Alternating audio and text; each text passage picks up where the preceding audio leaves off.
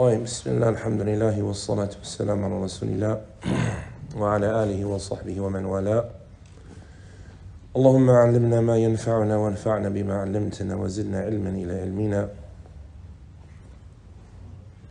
اللهم نسألك علما نافع وعملا صالح.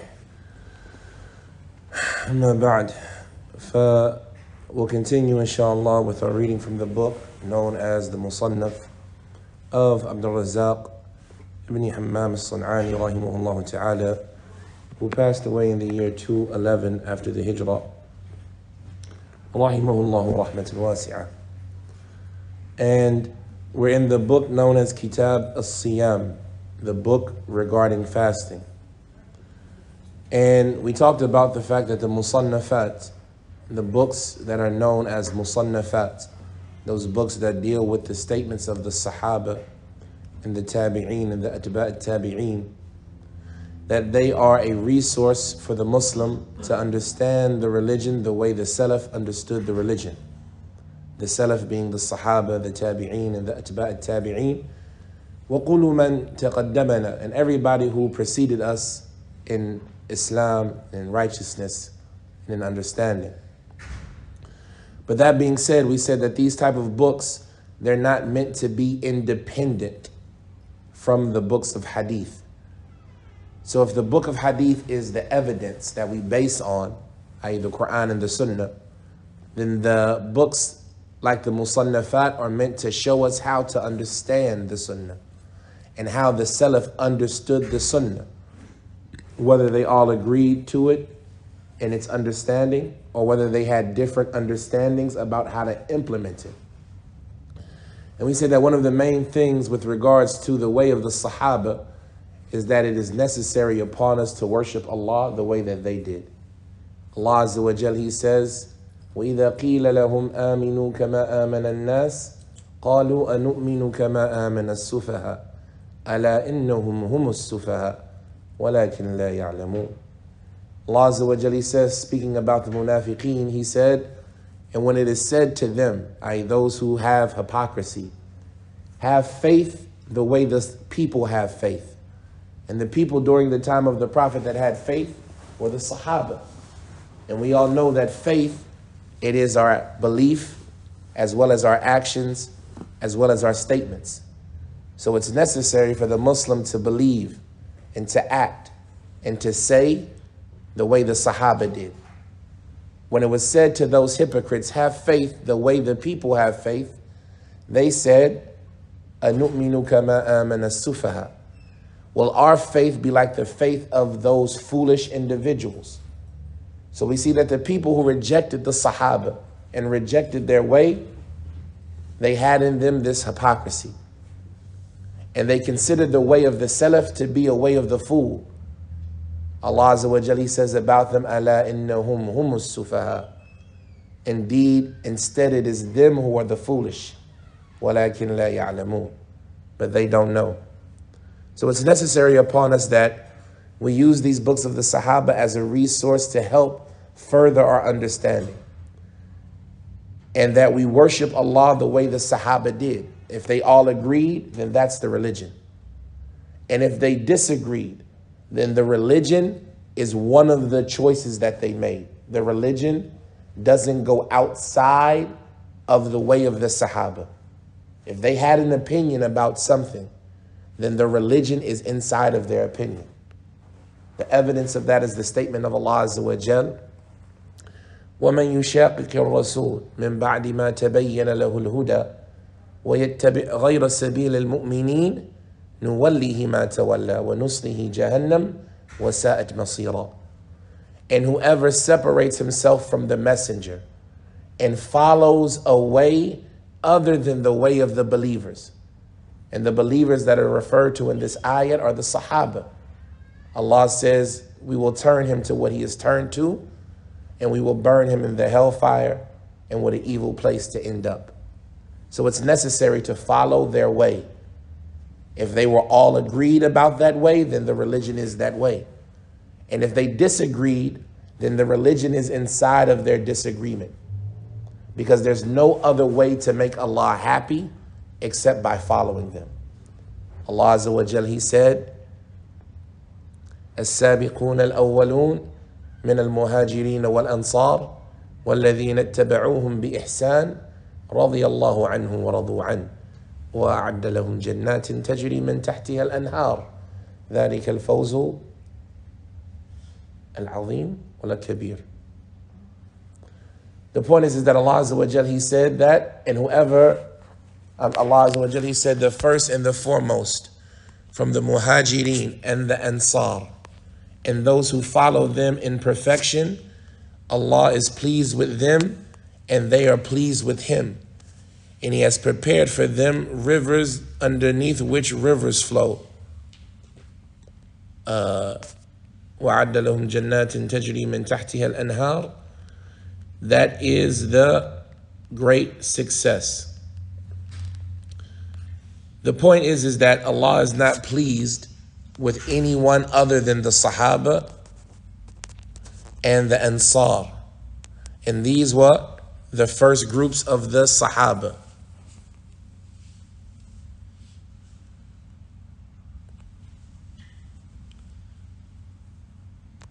These were the first groups of the Sahaba.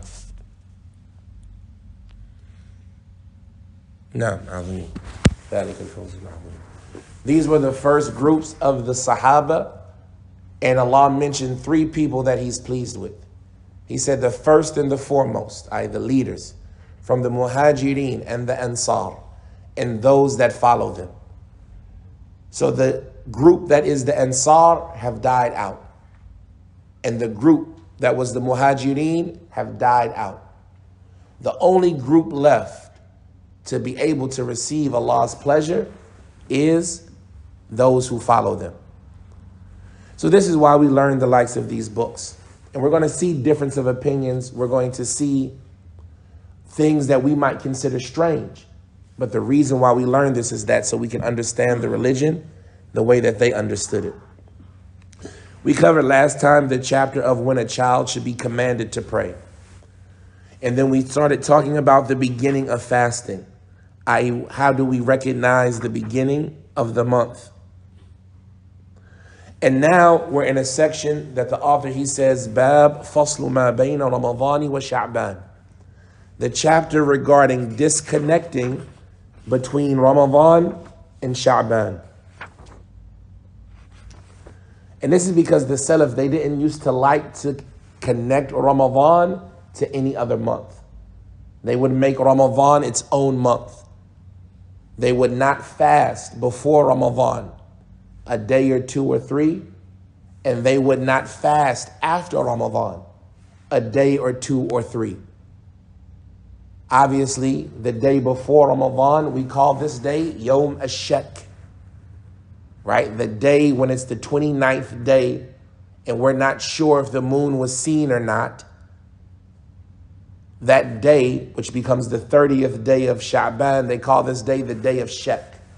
A lot of scholars say that it is haram to fast this day, especially if you seek it out on purpose. And then you have the day after Ramadan, which is the day of the Eid. And fasting the day of the Eid is haram. And then you have the day before the day of doubt, the day before the 28th of Sha'ban, for example. The Prophet ﷺ, as we're going to see, he wouldn't allow you to fast after the 15th of Sha'ban if you weren't doing so before. And when it came to Shawwal, the month after Ramadan, they would stop a couple of days fasting to enjoy, to receive guests. It's a time for people might come by and visit you. So it's not a time that you should fast. And we see the mistake how some Muslims, after the Eid, the first thing they do is start fasting the 6 days of Shawwal. And this is against the guidance of the Sahaba. They wouldn't conduct themselves like this. So let's see what their statements were regarding separating between Ramadan and Sha'ban. قال Abdur-Razzaq and Ibn Jurayj قال أخبرني عطاء قال كنت عند ابن عباس رضي الله تعالى عنهما قبل رمضان بيوم أو يومين فقرب غداءه فقال أفطروا أيها الصيام لا تواصلوا برمضان شيئا وافصلوا قال وكان ابن عبد القاري صائما فحسبت أنه أفطر. Abdur-Razzaq, he said that Ibn Jurayj, he informed me, or Ibn Jurayj, he said about Ata, he said that Ata informed me, he said that I was with Ibn Abbas, yani Ata ibn Abi Rabah, he said I was with Ibn Abbas before Ramadan by a day or two. And his meal, his lunch was brought close, it was presented to him. His lunch was brought forward. And so he said, "O you people who fast all the time, as-Siyam," right? Ya ayyuha as-Siyam, right? That scale in Arabic, fa'al, is the one who does it constantly. Wallahu fa'alun lima yurid. Ya ayyuha as-Siyam, you individuals who fast all the time, break your fast. And do not connect between Ramadan and anything else. And separate it. Ibn Ata, he said, and Ibn Abdul Qari was fasting. And at that time, and I believe he broke his fast. Right? And Na'am. And Ibn Abdul Qari was one who was very close to Umar. Right? Ibn Abdul Qari, it was a tabi'i who was very close to Umar. And he was fasting at that time, and he said, Ata, he said, I believe he broke his fast after the statement of Ibn Abbas. He said, عن ابن جريج قال أخبرني عمرو بن دينار قال كان ابن عباس يأمر بفصل بينهما. On the authority of Ibn Jurayj, who said that Amr ibn Dinar, and we said this was one of the major scholars of Medina and Mecca, Amr ibn Dinar. He said that Ibn Abbas, he used to command the people to separate between the two. I separate between Sha'ban and Ramadan. قال أن ابن جريج أن عطاء أنه قال سمعت أبا هريرة رضي الله تعالى عنه يقول لا تواصلوا برمضان شيئا وافصلوا. Ibn Jurayj, he said on the authority of Ata, who said I heard Abu Hurairah saying don't connect anything with Ramadan and separate between it. And Ibn Jurayj قال قلت لعطاء أيكفيك يوم الفطر أن تفصل به؟ قال لا. قال أياما قبله أو بعده. Ibn Jurayj, he said, I said to Ata. Ata is the one who narrated all of this. And if you remember, we said one of the things about the Musannaf of Abdur-Razzaq that was different from the Musannaf of Ibn Abi Shaybah is that he preserved for us the fiqh of the people of Mecca. You see a lot of repetition on Ata and Ibn Abbas. These were the scholars of Mecca, and he's preserving that information for us. And he fills it up all the times with questions. He says, I said to Ata, is it enough for you on the day of Fitr, i.e. the Eid, that you use that as the separation? Is it enough to use the day of Eid as the separation between Ramadan and other than it? Ata, he said, la. It has to be days before and days after.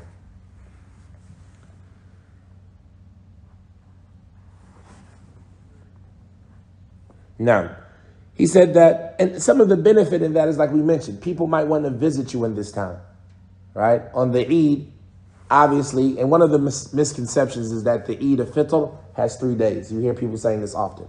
The Eid of Fitr only has 1 day, right? But that doesn't mean that people won't be visiting you during that time. And if you're already fasting again, then you won't have the time to host them. You won't be able to receive them and enjoy with them. So for this reason, you saw the Salaf, they used to like to separate it, to give people a time to share each other's companionship. He said, قال أخبرنا معمر أن يحيى بن أبي كثير أن أبي سلمة أن أبي هريرة رضي الله تعالى عنه أنه قال نهى رسول الله صلى الله عليه وسلم أن يتعجل شهر رمضان بصوم يوم أو يومين إلا رجل كان يصوم صوما فيأتي ذلك على صومه.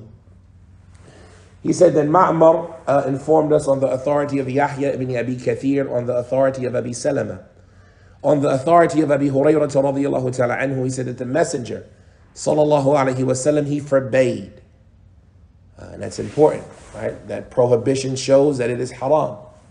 He said that the Messenger of Allah forbade that we advance Ramadan or the month of Ramadan in fasting with a day or two. Unless it was a person who had a fast that he was normally doing, and that normal fast happened to fall a day or two before Ramadan. I.e., for example, a person who used to fast Mondays and Thursdays. If that was your normal habit, that you would fast Mondays and Thursdays, and the 28th or the 29th of Ramadan was a Monday or a Thursday, then it is okay to fast it. But besides that, the Messenger ﷺ forbade. Or if an individual used to fast every other day, the fast of Dawood, obviously one of those days would be a day or two before Ramadan. And so it was okay to fast that. But other than that, then no. He says, أخبرنا معمر أن قتادة النبي صلى الله عليه وسلم قال افصلوا بين شعبان وشهر رمضان بفطر يوم أو يومين أو نحو ذلك. He says that Ma'mar said about Qatada, who said that the Prophet, and this is Mursal, Qatada was a tabi'i, he didn't meet the Prophet. But it's something that shows us the understanding of the Salaf. He said that the Prophet ﷺ, he said, separate between Sha'ban and the month of Ramadan by breaking your fast for a day or two, or something similar to this. قال أخبرنا معمر أن أيوب أن ابن سيرين أنه قال أصبحوا يوما شاكين في الصيام وذلك في رمضان فغدوت إلى أنس بن مالك فوجدته قد غدا لحاجتي فسألت أهله فقلت أصبح صائما أو مفطرا قالوا قد شرب خزيرة ثم غدا قال ثم دخلت على مسلم بن يسار فدعا بالغداء قال فلم أدخل يومئذ على رجل من أصحابنا إلا رأيته مفطرا إلا رجلا واحدا وددت لو لم يكن فعل قال وأراه كان يأخذ بالحساب. He says, on the authority of Ma'mar, on the authority of Ayyub, on the authority of Ibn Sirin, right? Ma'mar ibn Rashid, major scholar. Ayyub as-Sakhtiyani, major scholar. And Muhammad ibn Sirin was somebody who was comparable to Sa'id ibn Musayyib, right? From the major scholars from the Tabi'een of the people of Basra. One who learned the skill of interpreting dreams from Abu Bakr, from the older Tabi'een. He said that the people woke up one day unsure whether to fast. أصبح يوما شاكين في الصيام. Meaning they woke up that morning and they weren't sure if the moon was sighted. In their area, it was cloudy or something stopped them from seeing it, and no news had come from anywhere else yet. So they woke up unsure what they should do. And if we remember in the last chapter, the Prophet taught us what? Fast when you see it, and break your fast when you see it. And if it's concealed from you, i.e. the seeing of the moon, then complete the month as 30 days. That 30th day is what we call the day of doubt, Yom HaShak. And so the people woke up in that day unsure about fasting, right? And it's important to remember, like, put yourself in those circumstances. Of course, we have all of this information now. We have books, widespread, every library. But these Muslims are early on in Islam, right? Some of them have information, some of them don't. And we see the importance of knowledge and scholarship. If I didn't know a hadith, I don't know what to say. And so for that reason, you'll find people disagreeing, not knowing what to do because the information hadn't reached them. And this is how a person learned. They learned from, like we talked about before, from the events happening and from the mistakes being made and somebody teaching them and correcting them. So Muhammad ibn Sirin, he said, the people woke up one day in doubt about whether to fast or not. And that was regarding Ramadan, i.e. before Ramadan, right? That was about Ramadan, i.e. should they fast? Is it Ramadan or not? He says, فَغَدَوْتُ إِلَى أَنَسِ بْنِ مَالِكٍ. So I went out that morning to Anas ibn Malik, the Sahabi, the one known as the servant or the assistant of the messenger, Khadim al-Rasulillah, right? The one who used to help the Prophet ﷺ, Anas ibn Malik, one of the 7 who narrated the most hadith, right? Only behind Abu Hurairah. He's number 2 in amount. He said that, so I went out that morning to Anas ibn Malik, and I found him, he had already left. I found that he had already left to take care of some of his business. So I asked his family, when he woke up, was he fasting or did he break his fast? They said he had drunk some khazira. And the khazira is a type of cornmeal that you put milk in it and you make like a dish out of it. Like a crushed cornmeal with milk and make a dish out of it. They said he had drunk some khazira this morning and then he went out to handle his affairs.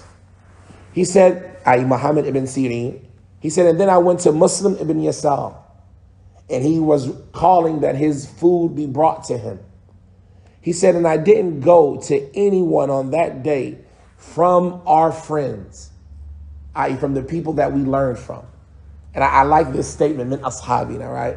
I don't know if you guys were ever into mafia and things like that. They always used to have the statement, this friend of ours or something like that, right? They stole that from the Muslims, right? Ashabina, right? One of our brothers, one of our friends, this friend of ours. He said, I didn't go to anybody from our friends except that I found him breaking his fast. Except one guy. I found one of our teachers, one of our companions was fasting that day. And he said, I wish he didn't do it. I wish he wasn't fasting that day. He says, and I think it's because he used to use calculations, right? So even though they woke up that morning and that last night they couldn't see the moon, everybody else said, we're not going to fast. But he said, no, the calculations, if you look at last month and the month before, today is Ramadan. And so he fasted. But even with that, Muhammad bin Sirin, he said, I wish he did, right? Naam. The next narration, he says, and الثوري and Mansur and Rib'i ibn Hirash and رجل أنه قال كان عند عمار بن ياسر في اليوم الذي يشك فيه في رمضان فجاء بشاة مصلية فتنحى رجل من القوم فقال أدنوا فقال إني صائم وما هو إلا صوم كنت أصوم فقال ما أنت تؤمن بالله واليوم الآخر فاطعم. He said that on the authority of Thawri, and Sufyan al-Thawri, major scholar, and Mansur, major scholar, and Rib'i ibn Hirash, another one. He said that a man said, and this narration has an unknown person in it. He said that a man said that we were with Ammar ibn Yasir, that famous Sahabi, Ammar ibn Yasir, right, the famous Sahabi. He said that we were with Ammar ibn Yasir on the day that people are in doubt about it regarding Ramadan. Fi yawm ash-shak, regarding Ramadan. So a sheep was brought that was baked like a grilled sheep, masliya, right? A grilled sheep. So a person stepped away from the group of people. There was a group of people, they brought a sheep for everybody to eat, but somebody went away. And Ammar, he told him, come closer, come here. And the man said, I'm fasting. And the man, he said, and it's nothing more than a fast that I used to do. Right? I used to make this fast all the time. It's a habit of mine. It's not that I'm doing it because of today. It's a fast that I used to make all the time. Ammar, he told him, Ama anta tu'minu billahi wa rasuli? Asif, Ama ma tu'minu billahi wal yawm al-akhir? Don't you have iman in Allah in the last day? Eat something. SubhanAllah. Like that's, I don't know. That just shows you the methodology. What does he mean? Don't you have iman in Allah in the last day? Eat something. This is a statement of jointness, unity. Yeah. You don't have to fast. Yeah, but he said iman. And the hadith, the Prophet said, unless it's a fast that you were normally doing. He said, don't you got iman in Allah in the last day? Eat something. It's against the hadith. Whose iman? وَإِذَا قِيلَ لَهُمْ آمِنُوا كَمَا. And when said to them, believe like the people. Who the people? وَمَا تُؤْمِنُوا بِاللَّهِ. Don't you got iman in Allah? Do what we're doing. You got iman in Allah? Do what the Sahaba are doing. Eat something. And a sahibu Rasulillah. Eat something. Right? That just shows you the way that they thought. This mentality that we talk about being on the way of the Sahaba, it's not something we came up with. It's atiq, it's old, it's classical. Once you got iman in Allah on the last day, do what we're doing. Follow us. Listen to me. Right? So he's using it as like a safeguard? It's meaning the reason why he might do it, perhaps, is that so people don't get it confused. And this is something to be important about. You can do an action that's permissible for you. But the people who see you, because of who you are, will think it's part of the religion. Should we let you do it? For example, and this is common, right? Our teacher told us, Sheikh Falah rahimahullah, he said, when we came home from Kuwait, when we would make salat, all of us would do this. Where's his hand? In your sleep. In your sleeve, right? Is there anything wrong with putting your hand in your sleeve? Right? Just how our hands used to fall. He said, but the common people, when they would see us, they all thought you had to put your hand in your sleeve. Right? Why? Because this is the religious learned man. Look at how he put his hand. It was in his sleeve. Right? You like to make dua after salat. You got a situation at home. Something happened after salat. Allahumma, right? And you raised your hands in dua. But you're the religious learned man. Should we let you do it? Because people are going to see you and think it's part of the religion. Abu Hurairah, when he would make wudu, he would go up into his arm. And when he would wipe his leg, he would go up into his shin. Somebody saw him. He said, if I knew you was there, I wouldn't have did it. Why? Because he didn't want that person thinking that his action was the religion. And so here you have Ammar ibn Yasir, one of the major Sahaba. And you have a person who's not going to eat in his presence on the day of doubt. What would somebody else looking might say? Ammar ibn Yasir was okay with people fasting on the day of doubt. So instead of letting that person, even though it's a hadith in it, that he could do it, where other people might think it's wrong, might misunderstand it, no, eat something. And this is a good principle in Islam. Remove the possibility of suspicion from your circumstances. Even the Messenger of Allah, even Rasulullah sallallahu alaihi wasallam used to do that. He would go out walking at night with his wife. Can you see who she is? Right? It's dark. It's the Messenger of Allah. It's nighttime. He's with a woman.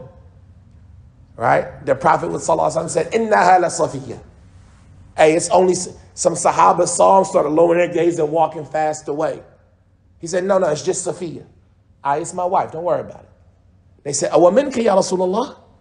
Do you think that we would even think such a bad thing about you, O Messenger of Allah?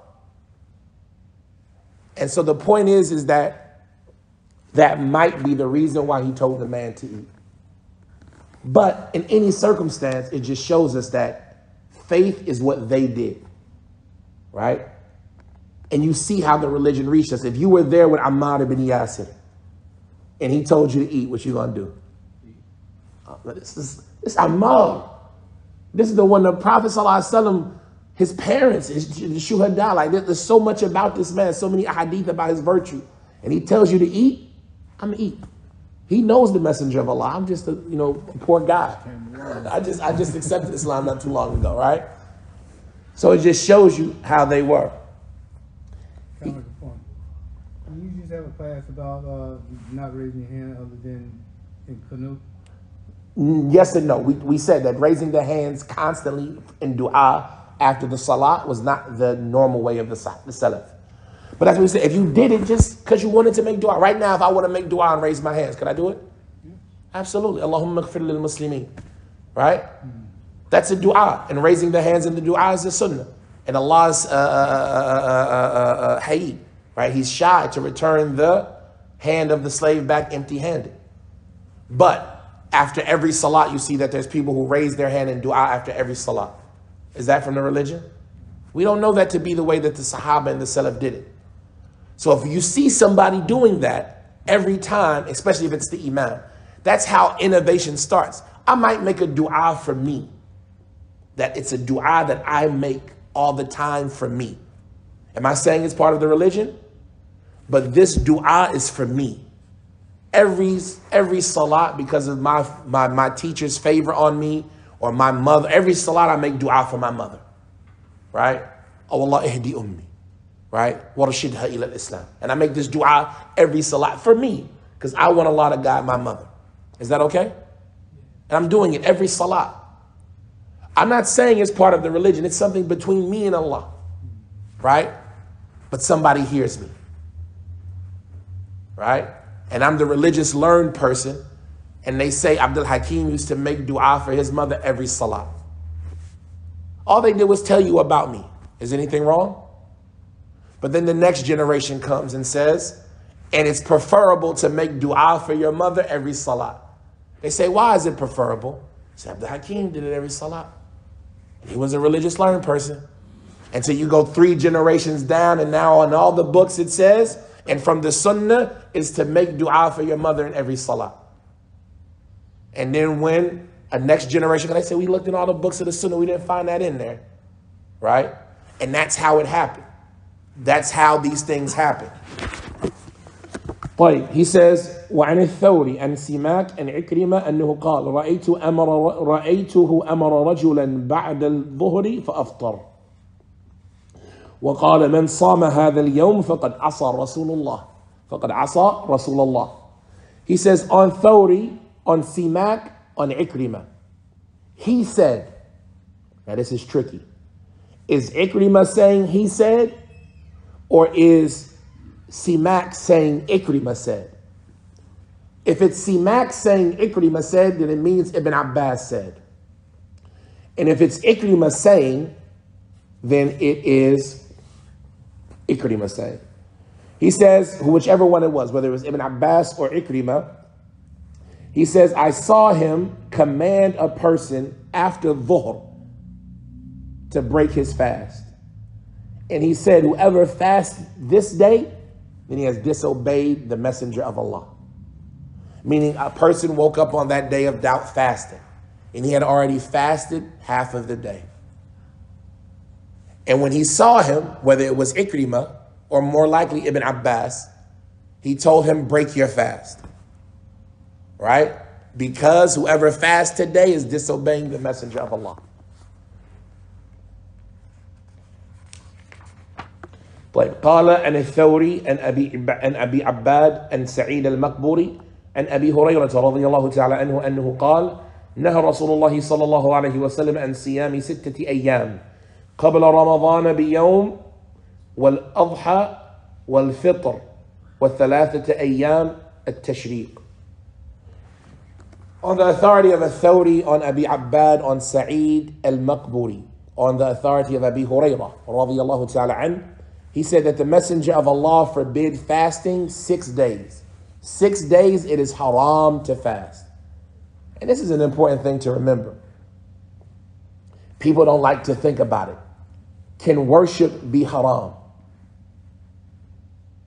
Yes. Instead, the foundation is that worship is haram. People like to say, it's just dhikr. What's wrong with making dhikr? If we all just get together, say Allahu Akbar, and everybody Allahu Akbar. Say Alhamdulillah, and everybody Alhamdulillah.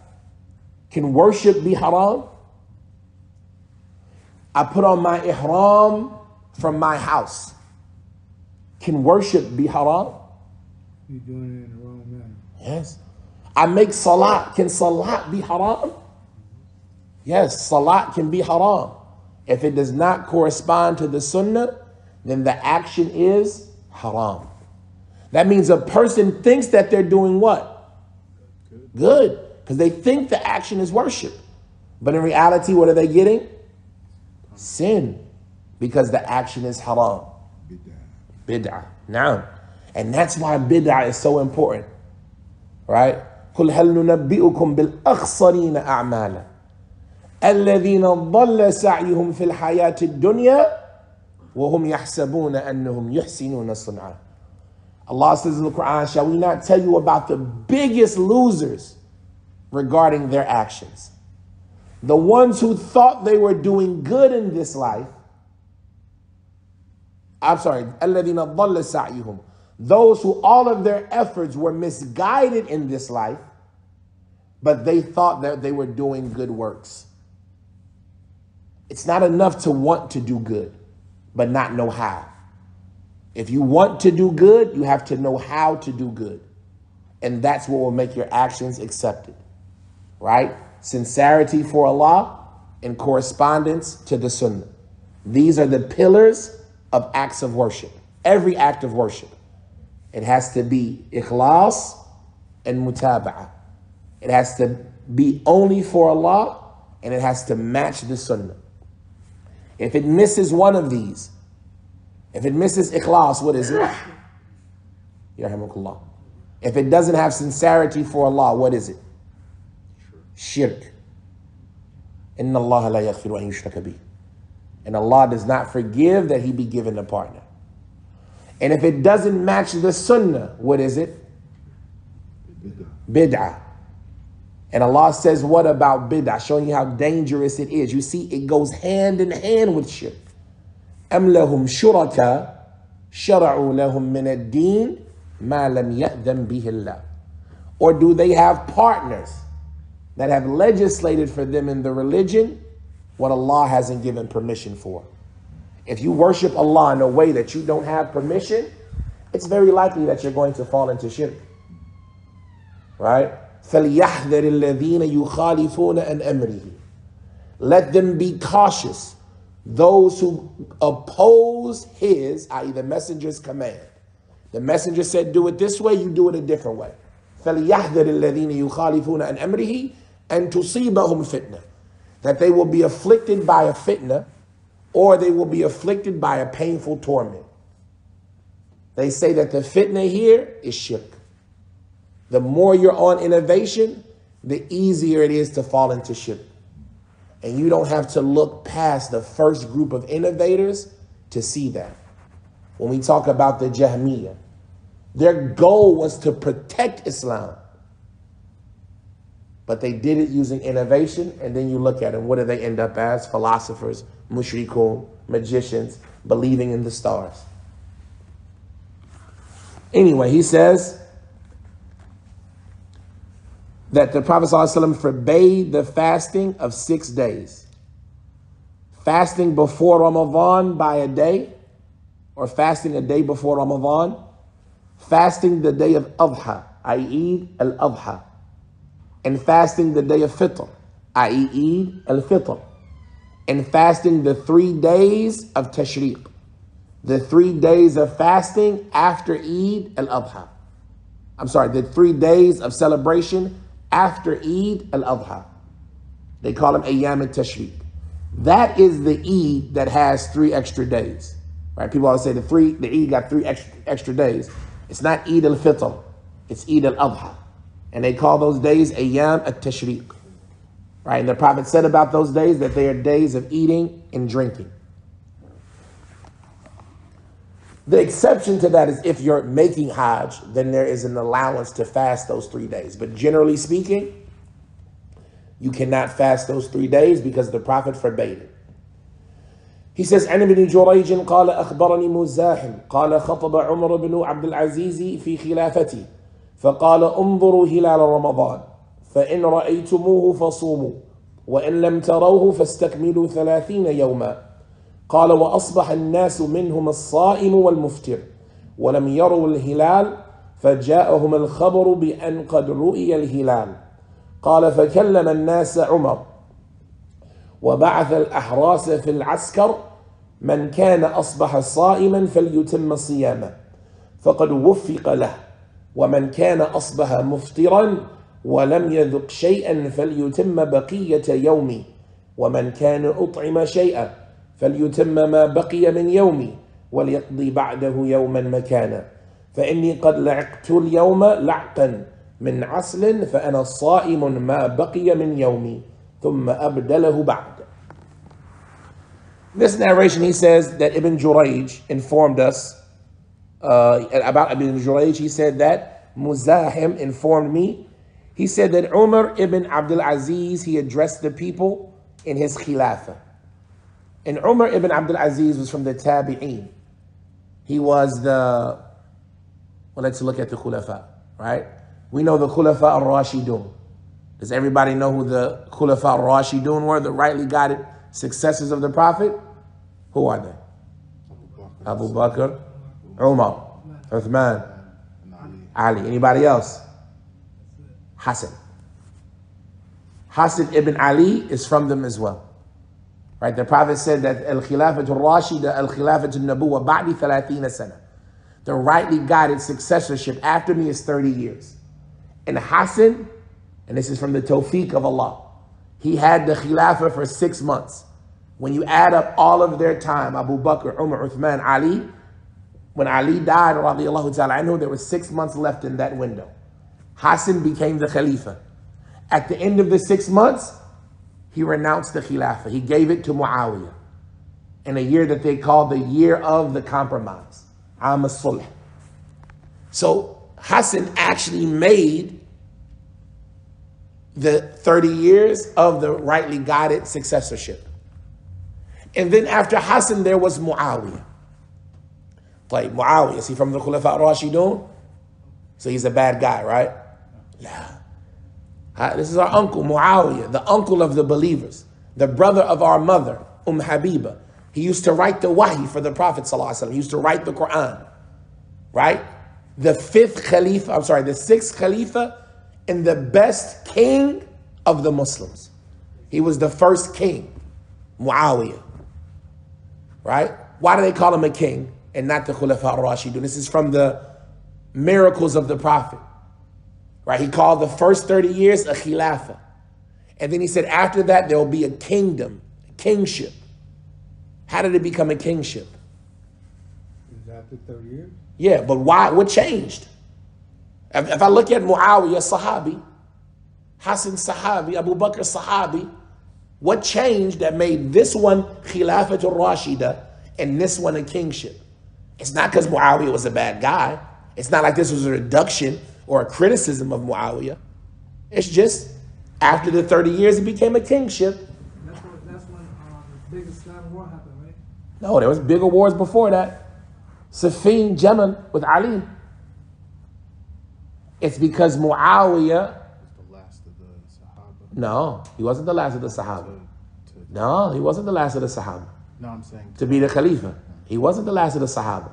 His son was a Sahabi? No, but he wasn't the last. It's because after him, the Khilafah became inherited. He was the son of Ali? No, his son, Yazid, became the Khalifa. So when it comes to being the Khalifa, you can be selected by the people. Right? Like how all the Sahaba selected Abu Bakr.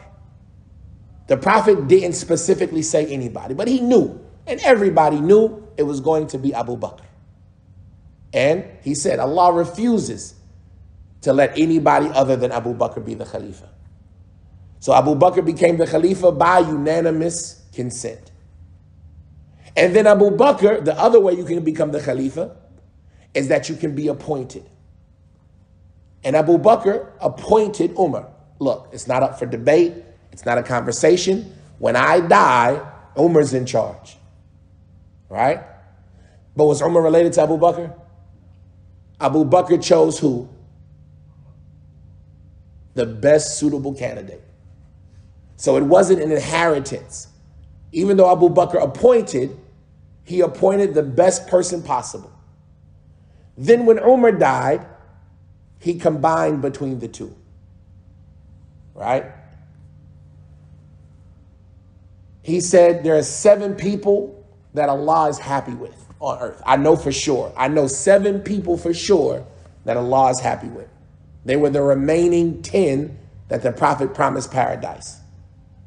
Uthman, Ali, Talha, Abdur-Rahman ibn Auf, Sa'd ibn Abi Waqqas, and Sa'id ibn Zayd ibn Amr ibn Nufayl, his cousin. Bilal had already died.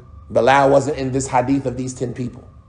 These 10 people are known as the 10 people who were promised paradise. Abu Bakr, Umar, Uthman, Ali, Abu Ubaid ibn al-Jarrah, who had died already. And Aisha, she said, if Abu Ubaid was alive, none of this would have been an issue. SubhanAllah. Because Abu Ubaid was known as what? Aminu hadhihi al-ummah. She said if Abu Ubaid was alive, he'd have been the Khalifa. And it doesn't mean that Abu Ubaid was better than Uthman, but it just means that Aisha said, no, this person, the Prophet called him the Amin of this ummah. If he had been alive, I know for sure, her opinion is that he would have been the Khalifa. But he had already died. Abu Bakr, Umar, Uthman, Ali, Abu Ubaidah ibn al-Jarrah. Then we had Sa'd ibn Abi Waqqas, Zubair ibn al-Awwam, Talha, Abdur-Rahman ibn Auf, and Sa'id ibn Amr ibn Nufayl. So out of those 10, 3 of them had already died. Abu Bakr, Umar, and Abu Ubaidah. Sa'id ibn Zayd ibn Amr ibn Nufayl was Umar's cousin. He said he's out the running. He doesn't get a chance. Right? Umar was like that. I'm not going to let anybody say that I'm giving it to my family. What do we say? If you're the person in charge, you're religious, sometimes you might have to treat yourself harsher. Things that are okay, but you can't be seen to be doing something in a wrong way. So he took his cousin out of the running, and that left 6.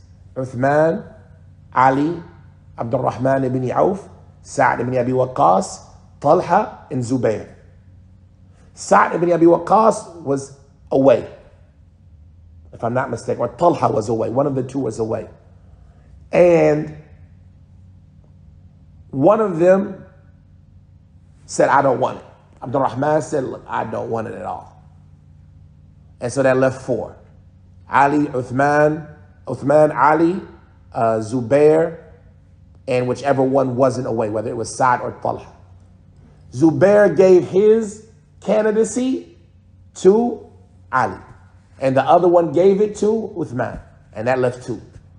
And Abdur-Rahman ibn Auf said, will you all let me choose? Are you all comfortable in letting me select between the 2 of you? They said yes. And so Abdur-Rahman, he said, I asked everybody. There was not nobody I didn't ask. And they all to a person said Uthman. And so Uthman became the next Khalifa. The point is that this succession was done by what? By appointing and by selection, by nomination, right? By voting. So we see the 2 ways that you can become a ruler: by appointing or by selection. After that, Ali became the Khalifa by selection, right? The people selected Ali, and the people selected Hassan, and Hassan appointed Muawiyah. Up until this point, it's a Khilafah Rashida.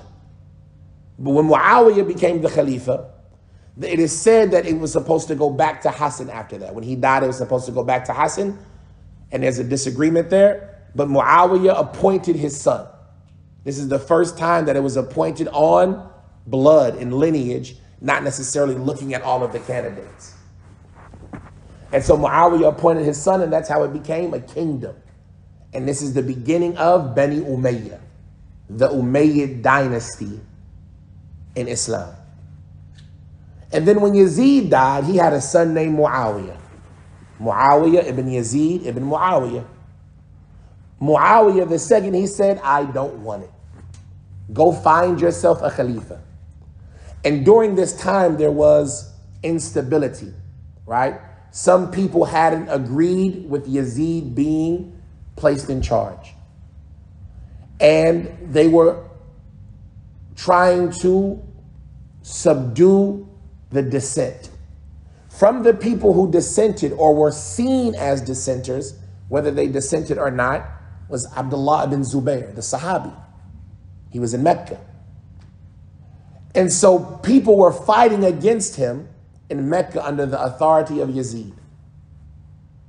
When Yazid died, and Muawiyah reclined it or renounced it, declined it, the people who were fighting against Abdullah bin Zubair, they stopped fighting and said, you should be the Khalifa.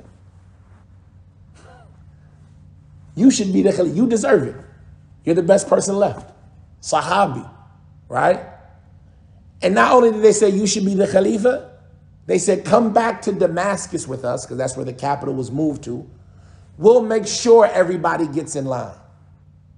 He said, no, I'm going to stay here in Mecca. This is where my capital is. But he took the pledge of obedience, and everybody fell in line except a small group of Bani Umayyah under the leadership of Marwan ibn al-Hakam. And that's the fighting that started between them. And Marwan ibn al-Hakam and his group ended up being victorious. And Abdullah bin Zubair was killed, radiyallahu ta'ala anhu. But he was the 7th Khalifa. He was the 7th. 5, Muawiyah 6, Yazid 7. He was the 8th Khalifa. Then you had Marwan ibn al-Hakam, number 9. Because I know y'all forgot where we were going. Then Marwan had a son, Abdul Malik ibn Marwan, a major ruler, a knowledgeable ruler, a scholar in Islam. And he had 4 sons. And he wanted the Khilafah to go to each of his sons after him. So it went to 2 of them, right? I believe it was Walid and then Sulaiman. But then they asked Sulaiman, he did something nice. He said, you know what? The people are unhappy because of events that had taken place up to this point. What should I do? They said, you know what? You got to make Umar ibn Abdul Aziz the Khalifa. It's his cousin, right? He's from Bani Umayyah too, but he wasn't from the children of Abdul Malik. He was from Abdul Malik's brother, Abdul Aziz, Umar ibn Abdul Aziz. And he was a descendant of Umar ibn al-Khattab.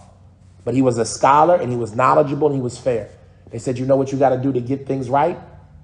We know your dad said your brother should be the Khalifa, but make Umar the Khalifa. And he said, you know what? It's done. And so he appointed Umar ibn Abdul Aziz as the Khalifa after him. And in the 2 years that Umar was the Khalifa, he repaid all of the oppression that was done before him.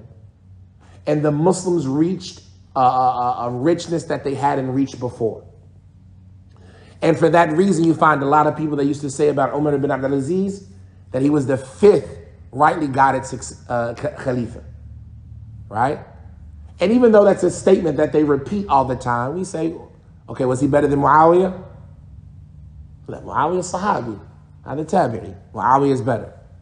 Was he better than Hassan? Kalla wallah, right? Abadan.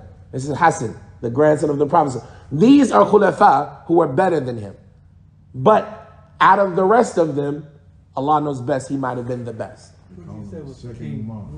The best of the kings was Muawiyah. Muawiyah was the first of the Muslim kings and the best of them. Sahabi, right? Abdullah bin Zubair was also the Khalifa. He was from the Muslim kings, right? Sahabi also, right? 7 of the Khulafa were Sahaba. 7 of the Khulafa were Sahaba, and then after them, perhaps the best was Umar ibn Abdul Aziz. And a lot of them were scholars. Abdul Malik ibn Marwan was a scholar in Islam, right? Don't think because he was the Khalifa, he was just like a evil, nasty. No, he was a scholar in Islam. Abu Ja'far, right? The 2nd or 3rd Khalifa from Bani Abbas was a scholar, right? These people were like raised upon knowledge. Even Ma'mun was a scholar. These people knew the religion. But so Umar ibn Abdul Aziz, he addressed the people during his Khilafah. He said, "O people, pay attention to the crescent moon of Ramadan. If you see it, then fast. And if you don't see it, then complete the count 30 days. We all know that. He said, so the people woke up on that day. Some of them were fasting. Some of them were breaking their fast. Right? This is because maybe some people didn't reach them the edict, the judgment of the ruler, or maybe they had a conflicting Islamic opinion, or maybe they just didn't know. And this is something that shows us that things that are allowed to disagree about, we're allowed to disagree about. And it doesn't make enmity amongst us. This guy, and look at what the people who woke up fasting that day, according to us, what did they do? Fasted on the 29th day? The 30th day. The 30th. Oh. What did they do? They sinned. They disobeyed the prophet. According to the people who have the other opinion, they disobeyed the prophet. The people who didn't fast that day, according to the people who did fast, what did they do? Disobeyed who? No. Disobeyed Allah. Disobeyed Allah, because Allah said fast on Ramadan, and in their mind it's Ramadan. So you got one group of people saying you disobeying Allah, and you got another group of people saying you disobeying the prophet. Did it make them fight? Did it make them hate each other, enemies? Right? This is how we work. If you got an evidence and you believe your evidence, I tolerate that from you. Right? You don't have to agree with me for us to be brothers. You just have to do it the correct way. You have to get your religion the same way I get mine. Your results might be different, but did we follow the right path to get it? So he said some of the people woke up fasting, and some of the people woke up breaking their fast, and they hadn't seen the moon the night before. Then information came that the moon was saw, that the moon had been seen. Maybe somebody was out of town traveling, and on the way to the city, he saw the moon. When he gets to the city, he says, yeah, I seen it last night in this area, where they couldn't see it in Medina or wherever they were at. And so he said, okay, it was Saul. This person who told us is reliable. Everybody, today is Ramadan. But you have some people who woke up fasting and some people who woke up not fasting. What do we do? So he said, then it was informed that the moon had been seen. So Umar addressed the people again. He said, and he sent the soldiers to the army camps to tell the people, right? Send the soldiers out to the camps in various locations so that everybody in the Muslim kingdom knows. Whoever woke up fasting, then let him keep fasting. Yeah, I told you not to fast today if you didn't see it, but you woke up fasting. فَقَدْ وُفِّقَ لَهُ. That's from the success that Allah gave you. You happen to wake up fasting and you're fasting. So you can keep fasting as if it's Ramadan. And whoever woke up and they weren't fasting, their intention was not to fast, but they haven't tasted anything yet, then let them fast the rest of their day.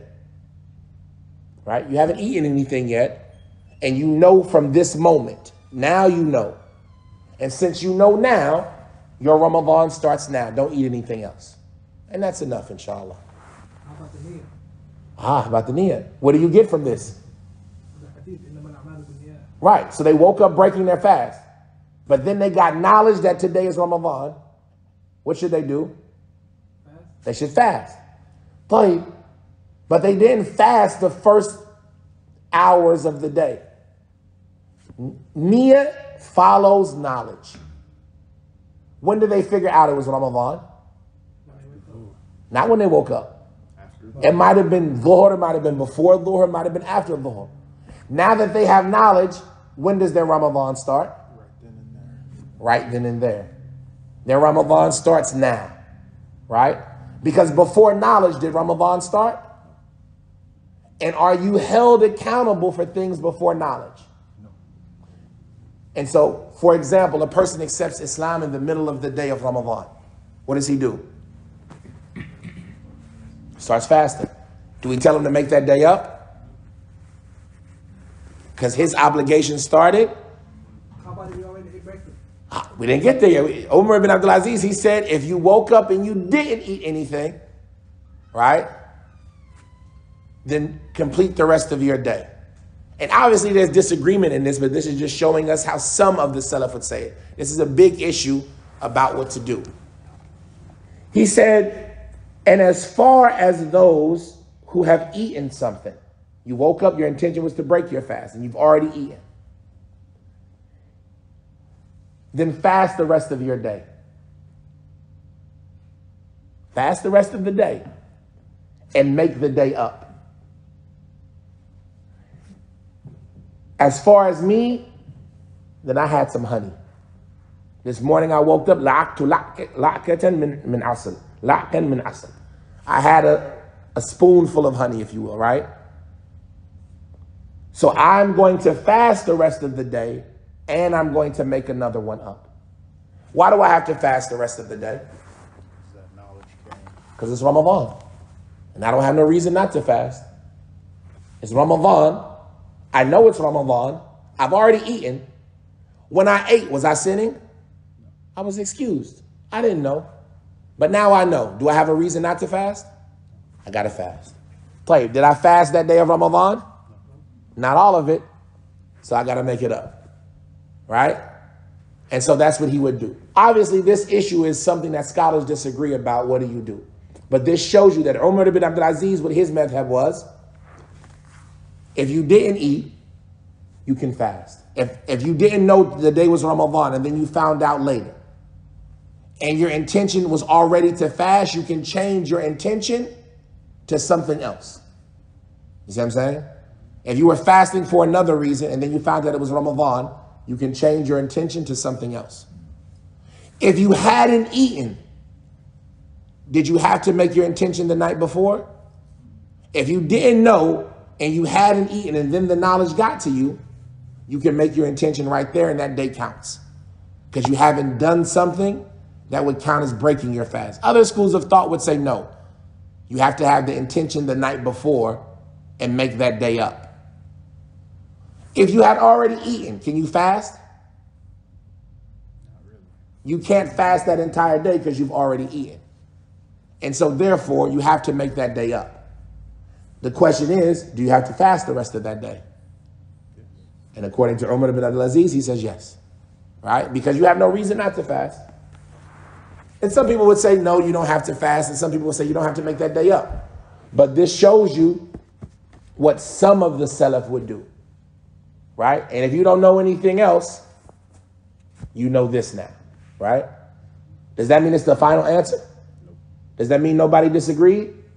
But if you don't know anything else, you know this now. And so if you find yourself in a situation one day where you don't know, you didn't know it was Ramadan, and then you found out, you say, oh, you know what? I remember what Umar ibn Abdul-Aziz did. He said, if you woke up fasting, you can continue. And if you didn't eat, you can fast the rest of the day. But if you did eat, start fasting and make the day up. And as you get more knowledge, you'll see what somebody else said. And then it'll be your job to determine whose opinion was right. I.e., when you have the capability of doing so.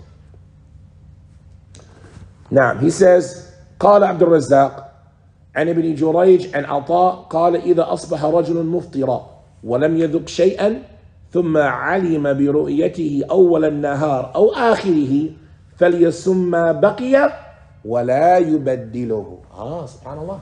We didn't have to wait long to figure out something else. And that's why these books are good. Because the authors, they bring the various statements.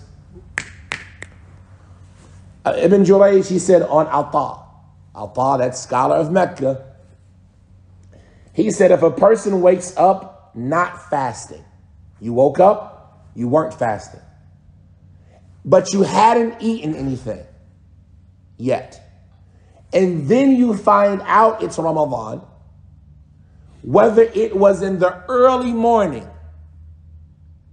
or in the end of the day. You found out 9 o'clock. You found out now. All day you was busy, you hadn't eaten, you hadn't drunk anything all day. You just found out, because you got to remember, back then, they didn't have cell phones, television, right? And for the day to be considered Ramadan, who has to declare it?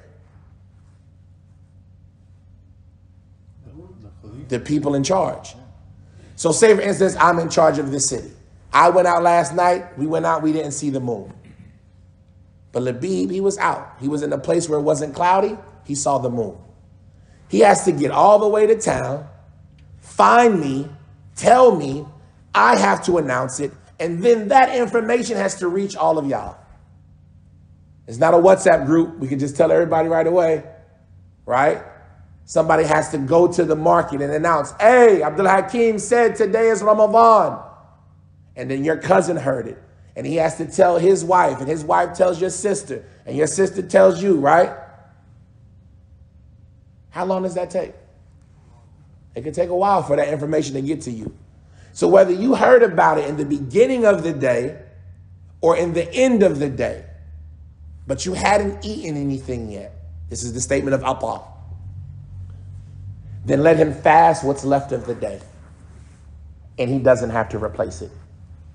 That's good enough. You hadn't eaten yet? Just fast from this moment, and you don't have to make it up. As long as you got a what? A piece of the day. Whether it was before Dhuhr or after. Because some scholars say, no, that only counts until Dhuhr. After Dhuhr, no. Well, we say, why? When did the knowledge reach me? If I found out right now, 6:14, is it still the day of Ramadan? Yeah. And somebody walks in, kicks the door open. Assalamu alaikum, Muslims. The ruler just said today is Ramadan. Allahu Akbar, alhamdulillah. Hey, did you eat? No, I ain't ate nothing yet. I'm fasting. Akhi, what you gonna do about the day though? You gonna make it up? Well, you know, Atta said, and Umar ibn Abdul-Aziz said, I don't have to. Right? Why don't you have to? Because I fasted the day of Ramadan. I haven't eaten anything all day. Well, you didn't make your niyat last night. I made my niyat once I knew. And I haven't done anything to break it, so I'm okay. This is the disagreement about the issue of do you have to make your niyat the night before? Absolutely, there's a hadith in that issue. And absolutely, if you know, you should make your intention the night before. That way you get the entire day.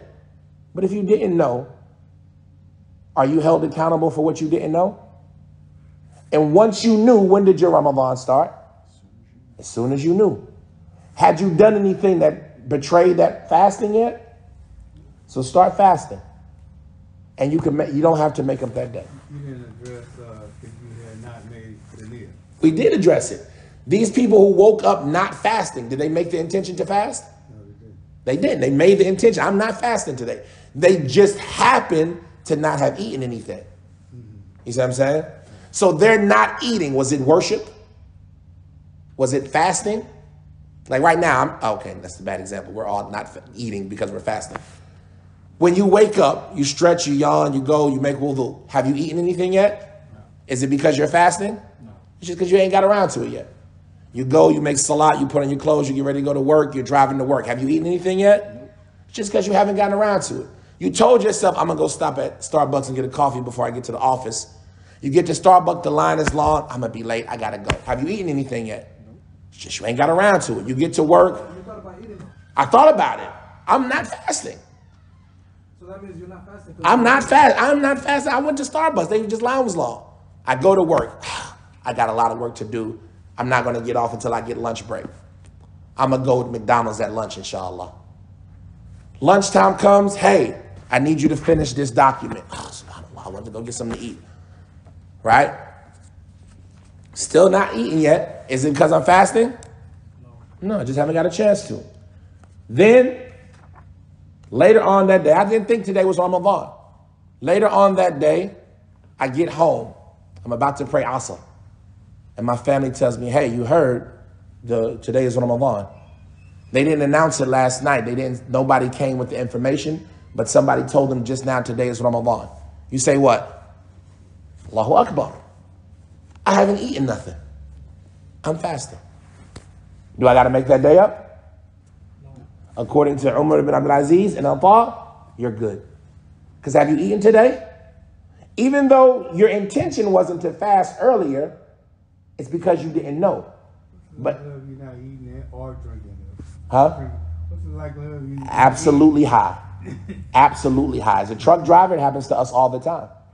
We wake up, we got a load that we got to deliver. And drink. And drinking. And drink water. And drinking. We got a load, we got to deliver. I don't have time. I got to be there at 5.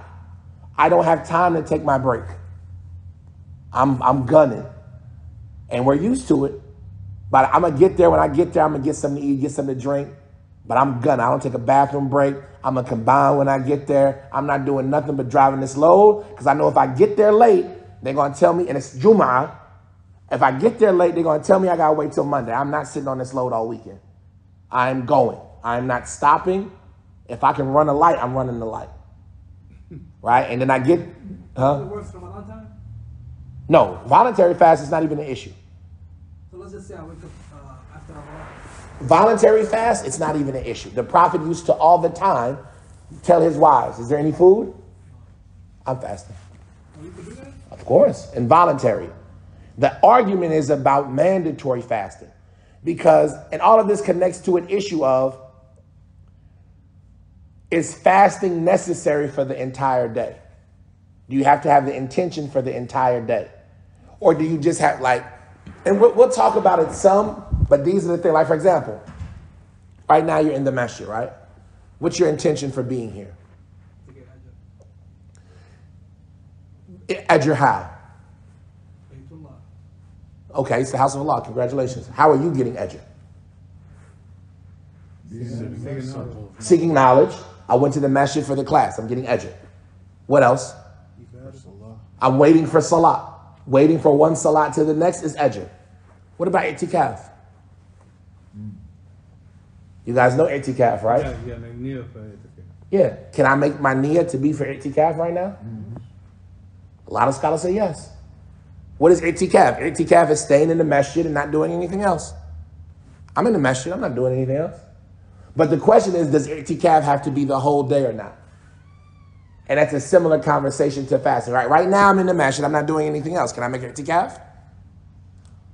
Or do I have to stay in here from Maghrib till Fajr? I mean, from Maghrib to Maghrib, right?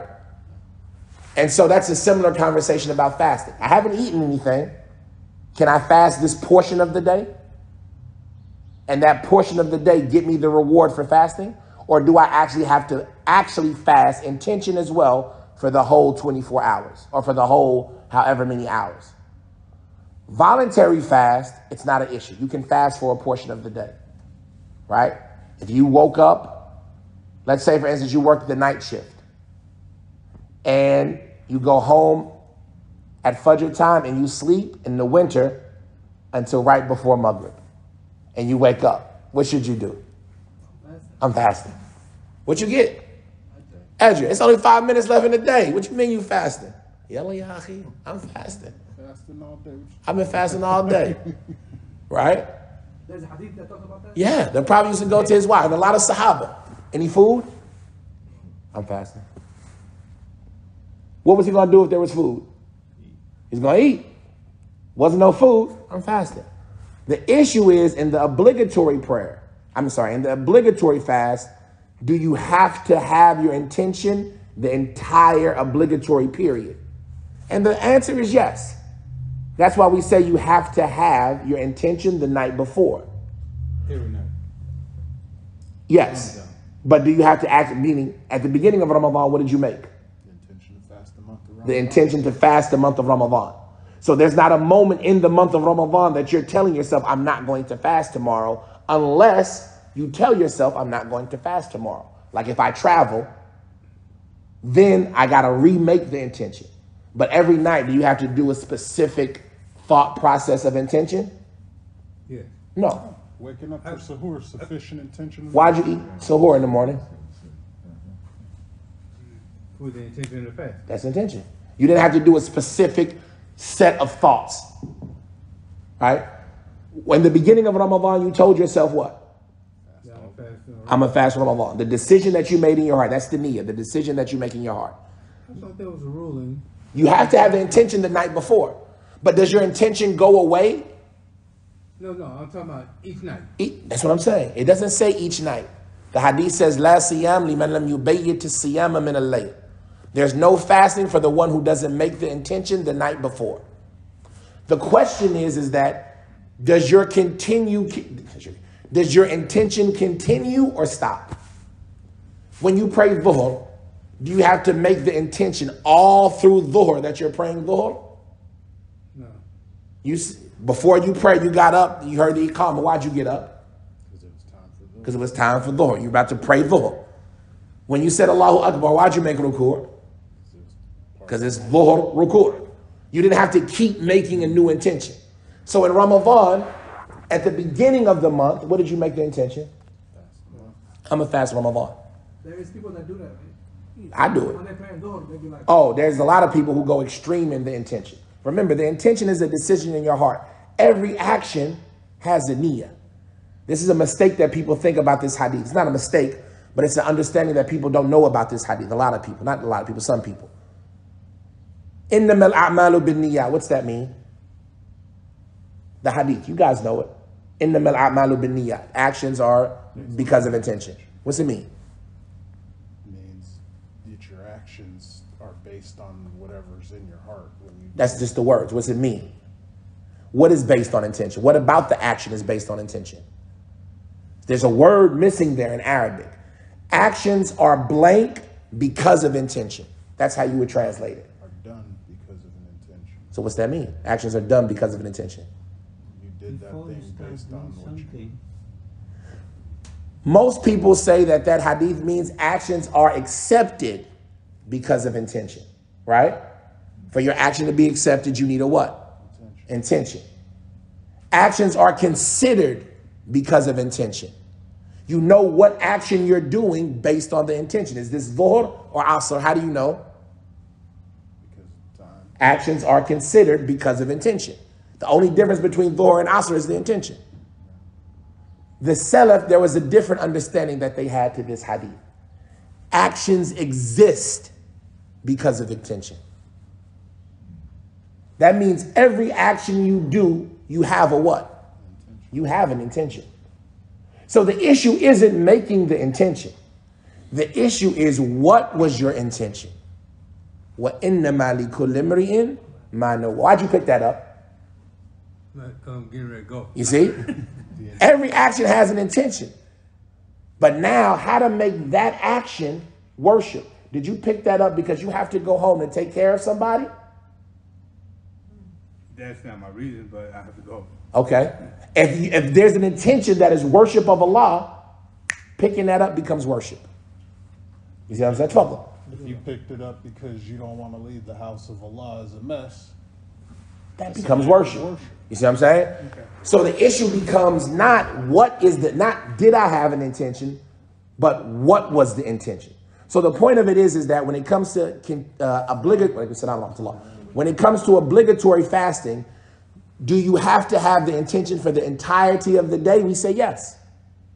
Because you can't miss a portion of the day, but the obligation follows what? Knowledge. So if I didn't know a portion of the day, did I have to have the intention for that portion? Once I got the knowledge, I make the intention. And that is the beginning of my day. it's impossible to make the intention without the knowledge. You don't know that it's time for dhuhr. You can't have the intention to pray dhuhr. And what they mean by that, you can have the intention to pray dhuhr when the time comes in, but it's the issue is that the knowledge, my obligation doesn't start until I have knowledge. Just like you can have the knowledge, the intention that when Ramadan comes, I'm a fast. But you don't think it's Ramadan yet. And you are justified in not thinking it's Ramadan. But once you found out it was Ramadan, you have to what? You have to fast. And have you done anything that breaks your fast before that? Then your fast is accepted. Because you did what was necessary when it was necessary. Right? Like, I had lost my page for a second. Okay, here we go. He said, so Al-Taha said, you just fast from that moment and you don't have to replace it. And Ma'mar and Ata al-Khurasani and Ibn al-Musayyib, mithla. Sa'id ibn al-Musayyib, he said the same thing. If you hadn't eaten and you find out at any point in the day, you just start fasting from that point. And this happened during the time of the Prophet ﷺ. They used to have to fast Yomi Ashura. It used to be wajib. Before Ramadan, they used to have to fast Yomi Ashura. One day, they didn't know about it until the middle of the day. Right? When it first became obligatory, some of the Sahaba didn't know. The Prophet told them, stop eating from this moment and fast. And they were accepted their action. You see what I'm saying? Because the obligation followed their knowledge. He says on Ma'mar and Ata al-Khurasani and Ibn Musayyib, the same thing. And he said that Ma'mar informed us about Ayyub, about Nafi', about Ibn Umar, radiyallahu ta'ala an, أنه كان إذا كان السحاب أصبح صائما وَإِذَا لَمْ يَكُنْ سَحَابٌ أَصْبَحَ مُفْطِرًا. Here we have a discrepancy. We've heard about if you see it, fast. If you don't. And if it's cloudy, do what? Count 30. But, like we said, sometimes people do other things.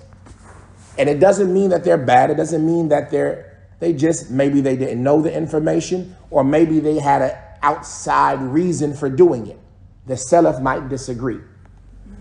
He says, on the authority of Ma'mar, on the authority of on the authority of Ma'mar, on the authority of Ayyub, on the authority of Nafi', on the authority of Ibn Umar. Nafi' is telling us about Ibn Umar. He said that if he woke up and it was cloudy the night before, he would fast, i.e. before Ramadan.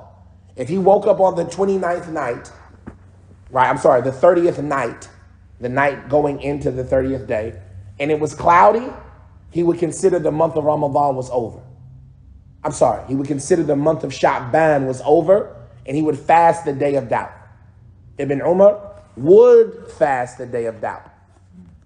And he said if it was no clouds, then he wouldn't fast. If he knew for sure there was no clouds and the moon wasn't saw, then he would not fast. But if he was in doubt, he would fast.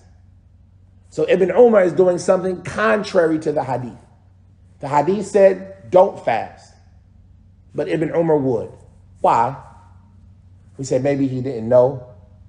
Or maybe he had conflicting evidence. Meaning that, how many days do you know for sure in Sha'ban? No. 29 for sure. 30 is the day of doubt. And so, maybe the moon is there. And he used to say, for me, fasting a day of Sha'ban is better than missing a day of Ramadan. So I'm going to do that. But is that the religion?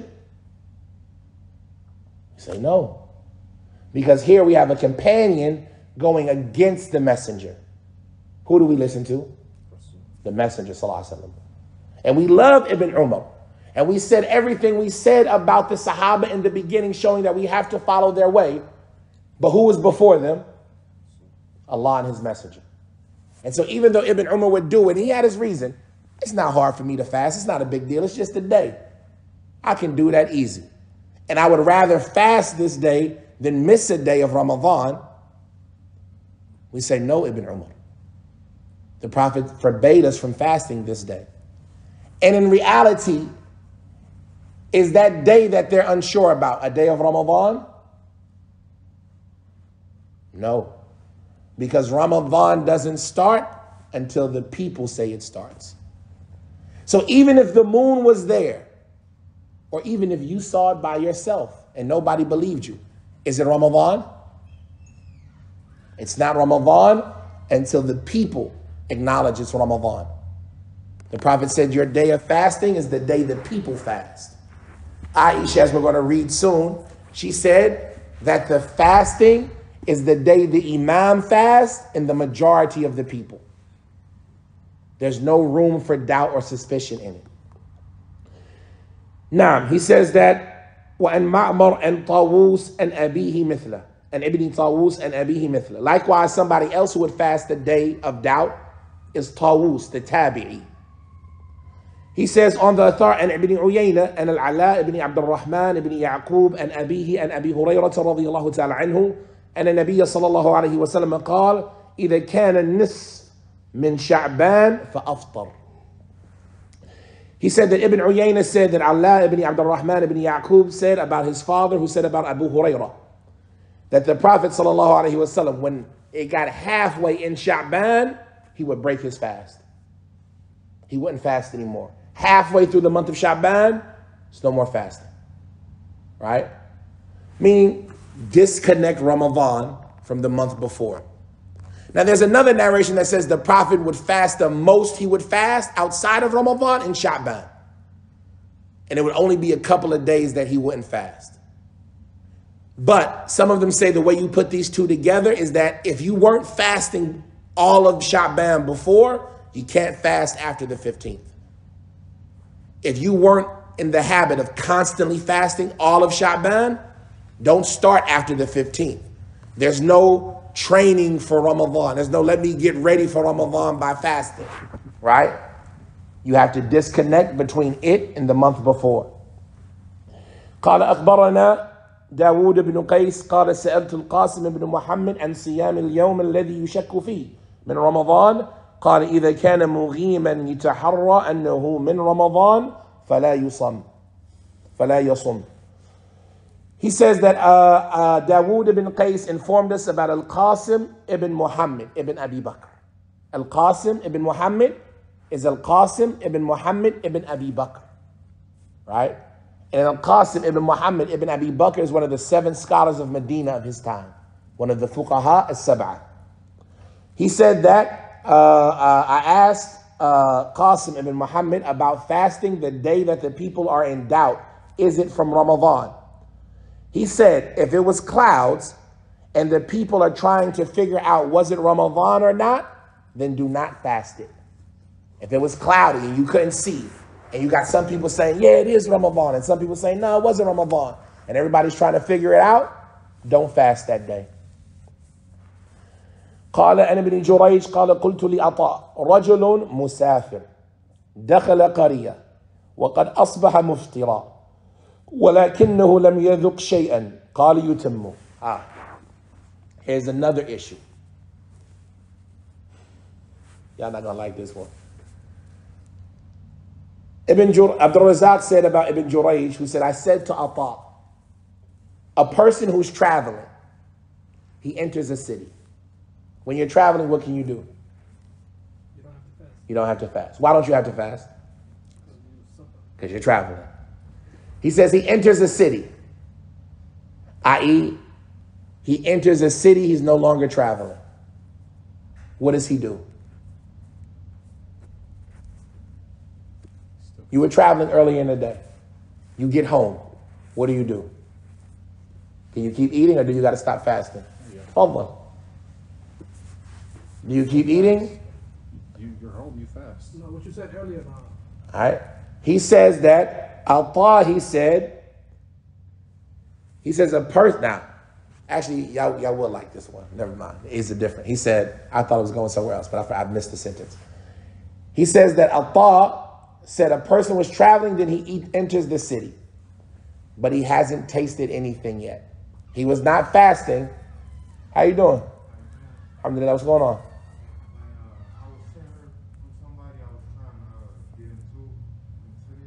Fadl, take a seat. You Muslim? No, sir. I was trying to. You trying to become a Muslim? Yes, come on, take a seat right here next to me. What's your name, fam? Emmanuel. MashaAllah. How'd you hear about Islam? A guy that works at Take a seat, relax. Take a seat. Store, Nebraska store. He told me to come. I've been talking to him about it. MashaAllah. So you think about being a Muslim? Yeah. You want to see more about it, and you got any questions? I'd rather just learn first, try to learn and catch the belief. Something to drink.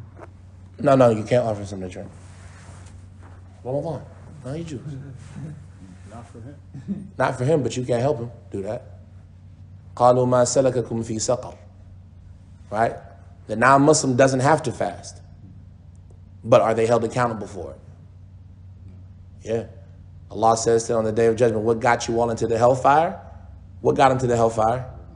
قالوا لم نكن من المصلين. We didn't used to make salah.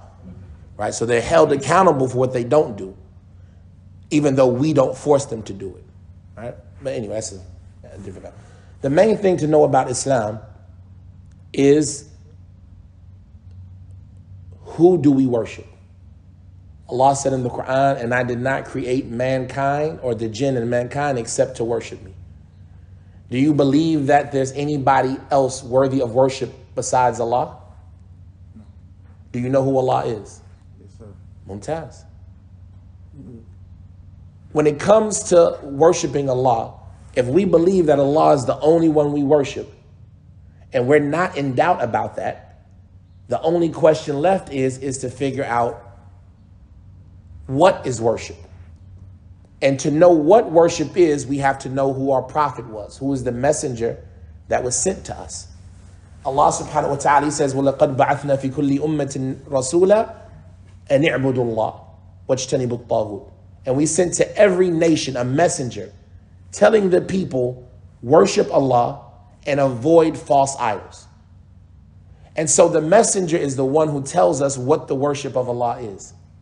And our messenger, the last messenger, was the Prophet Muhammad ibn Abdullah, who was born maybe around almost 1,500 years ago. It's not Elijah Muhammad or Fard Muhammad or any of the Muhammads that we hear, like the Nation of Islam and things like that.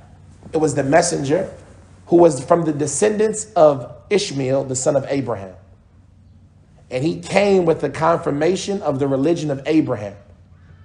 The religion of Abraham was the religion of Adam, the religion of Noah, the religion of Moses, the religion of Jesus. All of them were on the same religion.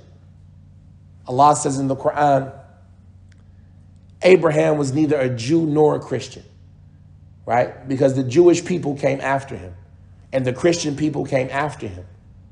Allah says instead he was one who turned away from idolatry and was a Muslim.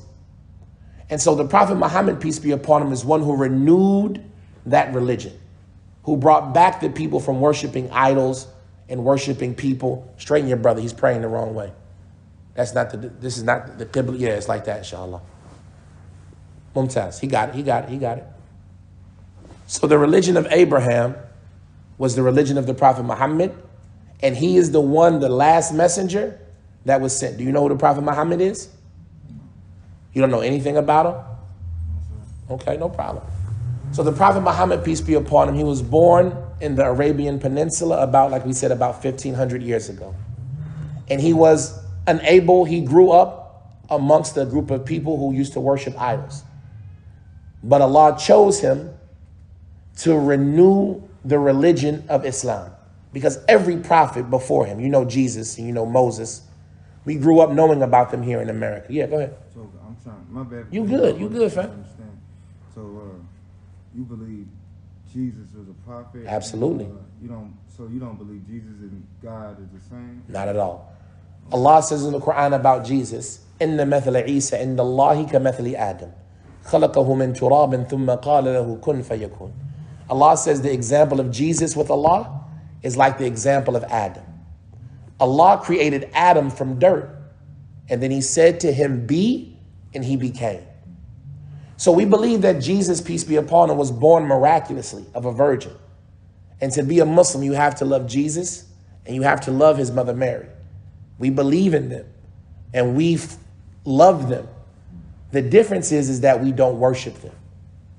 Allah says in the Quran, don't you see that Jesus and his mother both ate and drank? Didn't Mary used to eat and drink food? Didn't Jesus eat and drink food? Breaking the bread. Exactly. Does Allah need to eat or drink? No, God. God don't eat or drink. So how could Jesus be God? Jesus used to pray. Jesus used to ask Allah for assistance. And we say Allah because that's what Jesus called him. Yeah, absolutely. The language Jesus spoke, they still call him Allah today. Right? The issue is that people have lost sight of that, especially us here in the West. We say God, God, God, and we forget who Allah was. So is that my bad. Good. Yeah. I'm trying to cut you off. We here just talking. Ain't no cutting off. Is that a disrespectful term to use when you say God? I try to avoid it. The reason I try to avoid it because the word God is actually from Old English, Norse. You know the Norse, the Vikings. Oh, yeah.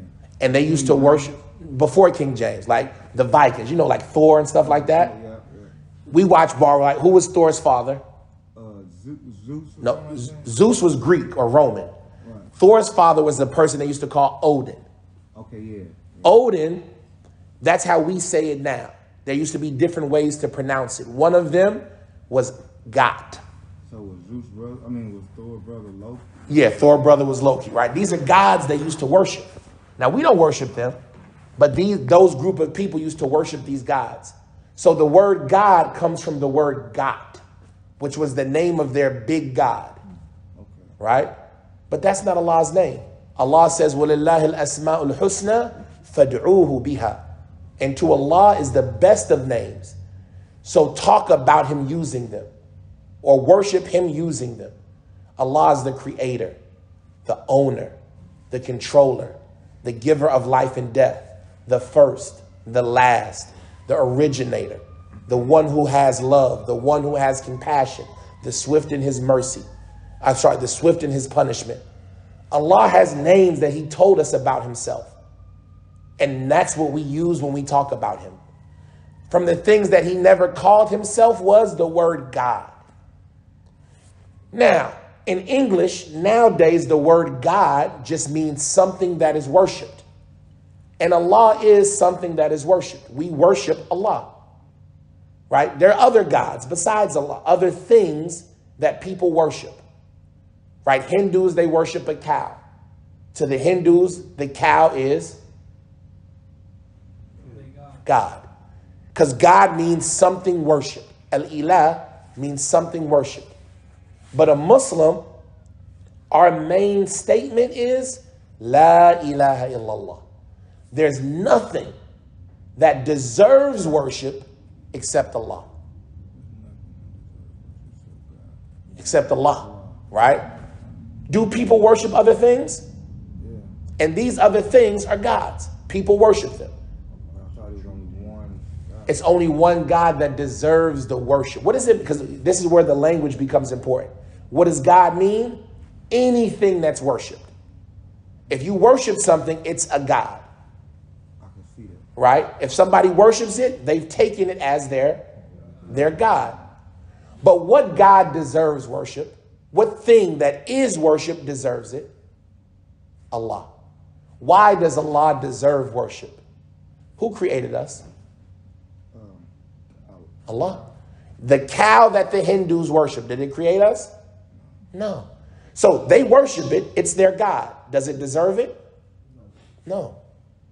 Go ahead. So would that be considered like Father, the Son, and the Holy Spirit, the Holy Ghost? So this is something that the Christians and the Jews before them, and this is like, I tell you, language is very important because a lot of the mistakes that the people before us made is because they didn't understand language. And language is how you like realize the intellect and the smartness of a group of people. The Christians and the Jews before them, they used to say that they were God's children. And so God would be their what? Their father. Allah says in the Quran, أَنَّ يَكُونَ لَهُ وَلَدٌ وَلَمْ تَكُنْ لَهُ صَاحِبَةٌ. How could he have any children when he doesn't have any mate? Is there anything comparable to Allah? Is there anything else like him? No. So how could he have children when he doesn't have a mate to give birth to them? Allah says in the Quran, and this is one of the greatest surahs in the Quran, قُلْ هُوَ اللَّهُ أَحَدٌ. Say he is Allah, the only one. There's only one. Allahu Samad. Allah who doesn't break apart into pieces, right? He doesn't have any ability to separate this and that. Like you can have children. Your semen comes out, akramakallah, you have children. Allah is a Samad. He doesn't have he's whole, one. He doesn't, lam yalid, he wasn't born. Does he have any parents? Does Allah have a parent? No, he was before everything. He's the first. Walam yulad, and he doesn't have any children. And there's nothing else like him. Is Jesus God because he didn't have a father? Mary was a virgin. She got pregnant. That is absolutely true. But when we look at Eve, did Eve have a mother? Adam and Eve, right? Right. Eve was created from what? From Adam's rib. Did she have a mother? No. Adam was created from what? From dirt. Did he have a mother or a father? No. You have a mother and a father, but you came from a fluid that's dirty and nasty. If it got on your clothes, you would wash them. Is any one of those types of creation less miraculous? Is any one of them less amazing than the other? You were born from a mother and a father. Isn't that just as amazing? If I take some semen and put it in a cup and put an egg in a cup and shake it up real hard, a baby gonna pop up? No. It's no less amazing. You were in your mother's stomach for 9 months. A piece of flesh, a blood clot, then a piece of flesh. Then you got bones. Allah covered those bones. You grew. You gestated inside of her body. You got hearing and seeing. You came out. She didn't die. Then she fed you and you grew up. You got strong. You learned. How amazing is that? Does that make you God's child? That just makes you one of his creations. You're no less miraculous than the sky. Allah Azza wa Jal, he says, أَأَنْتُمْ أَشَدُّ خَلْقًا أَمِ السَّمَاء بَنَاهَا رَفَعَ سَمْكَهَا فَسَوَّاهَا وَأَغْطَشَ لَيْلَهَا وَأَخْرَجَ ضُحَاهَا. Are you harder to create or the sky? Allah says, رَفَعَ سَمْكَهَا. He raised it up and leveled it out. And he brought out the day and the night. Is the sky Allah's child? No, it's the sky.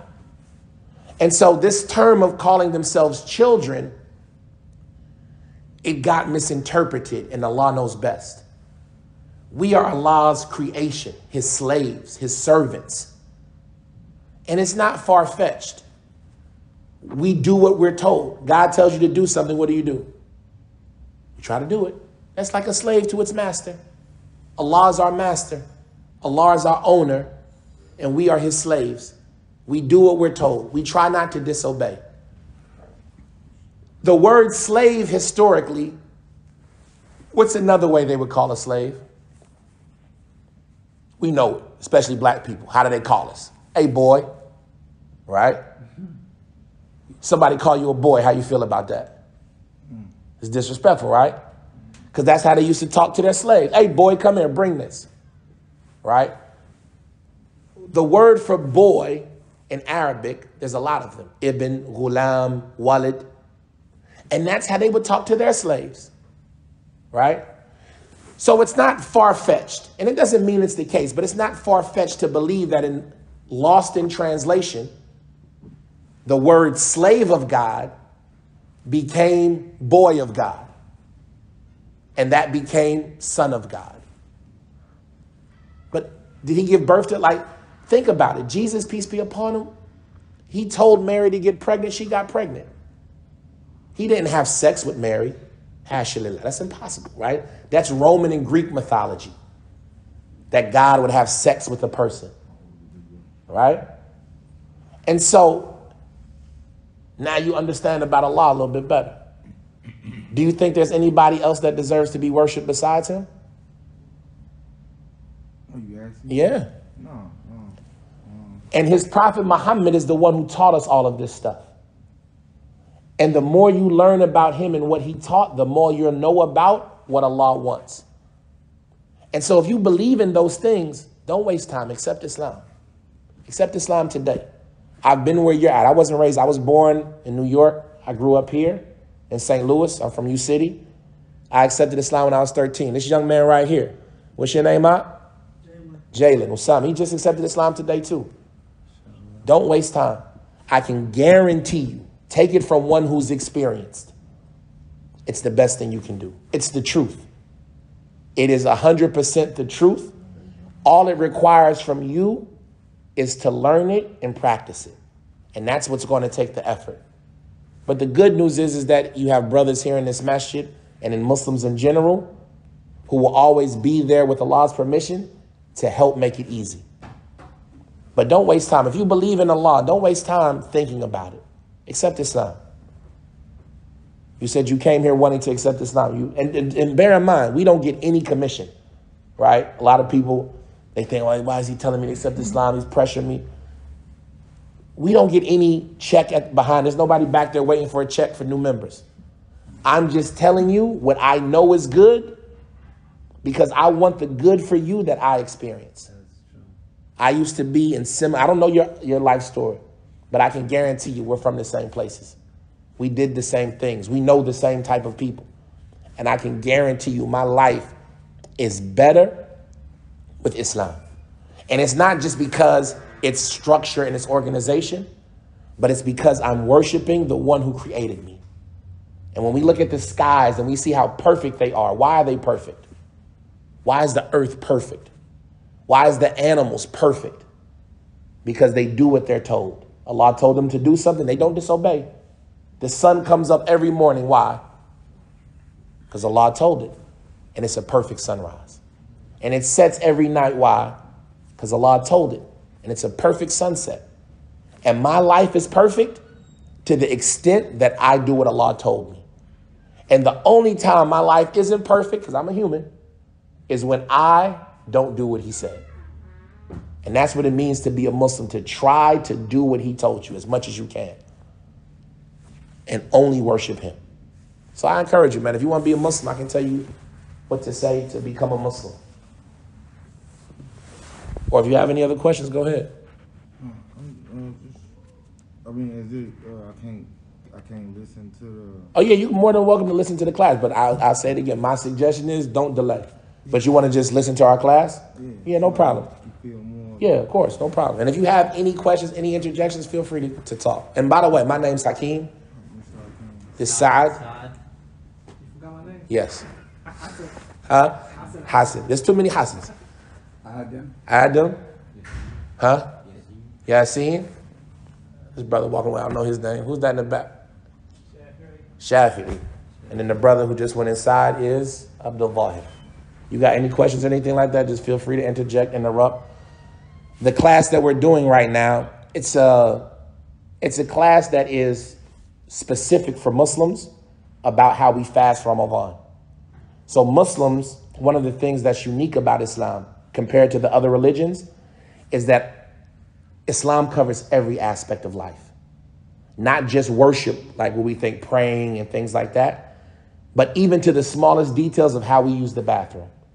Islam tells us the do's and don'ts about every aspect of our life: marriage, business, belief, prayer, fasting, what to eat, things like that. And so Islam covers everything. And one of the things that separates Islam from the other religions is that the information is still here. It was preserved. So like when it comes to Christianity, if I tell a person to do what Jesus said, it'd be really hard. Because do we have any information that Jesus actually said left in his language?